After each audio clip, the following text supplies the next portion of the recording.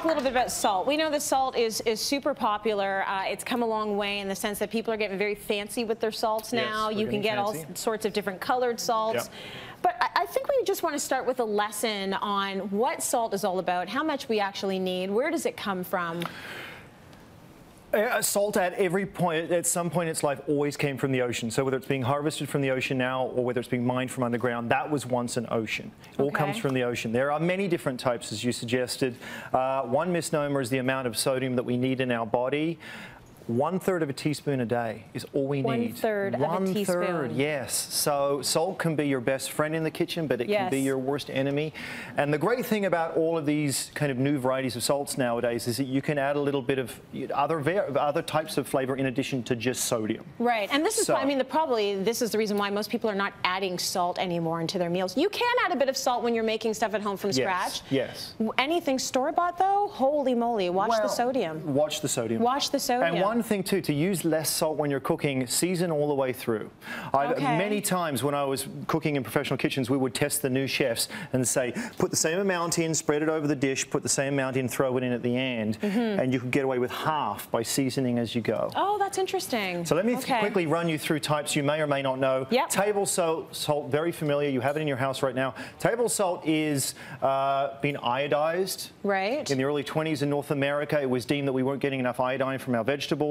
So the government mandated that we put it in, not unlike fluoride in water. Right. Not a problem we have here in North America anymore, but it's still a great salt. Thing about it is it's a very fine grain, so if you're seasoning things that aren't going to be cooked like salad and whatnot, perfect for that. There's a place for it. What I would rather you use is kosher salt. Why is that better for you? A lot of people say use kosher. There's no additives. Table salt often has additives. I encourage you to look at the box. Sometimes it even has sugar in it. So you've got iodine, sugar. And they also use an anti-caking agent. Okay. Yes, which is benign. It's not bad for your health, but that's what stops it not caking.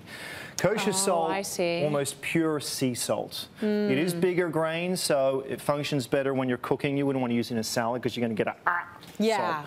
Inexpensive. Then you move up to pickling or coarse salt, which is just a coarser version of kosher. Inexpensive. Nice thing about this particular variety is that it dissolves in water really nicely, and it's clear because it's pure salt. So if you are pickling or brining, it won't leave it slightly cloudy like, say, a table salt would. Got it. Now we're into the fun stuff. Okay, so why? I mean, why do you go with a pink or a black salt, other than the fact that it looks really cool? Well, it's an opportunity to spend more money. Yes. I mean, if you want to spend more. But look at that. That's black Hawaiian sea salt. That has minerals from the lava. That's where that comes from. These are all tainted by different things. Some of it's ash, some of it's different minerals from the ocean. Taste this one if you may. That's flakes. It's not crystals. Okay. Smoky. Oh, smoked salt is the best. Beautiful. That is so good. So what would you add, if you're a chef, what would you be adding smoked salt to? Steak on the barbecue, fish on the barbecue, sprinkle that on top because you get the sodium, but you also get the texture.